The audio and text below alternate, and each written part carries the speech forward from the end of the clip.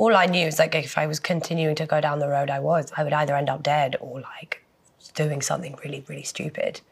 And I think that that was scary.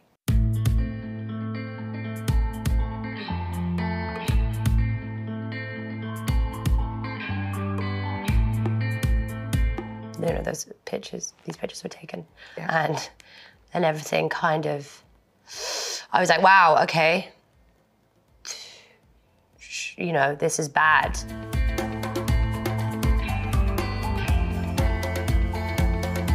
Treatment was the best thing.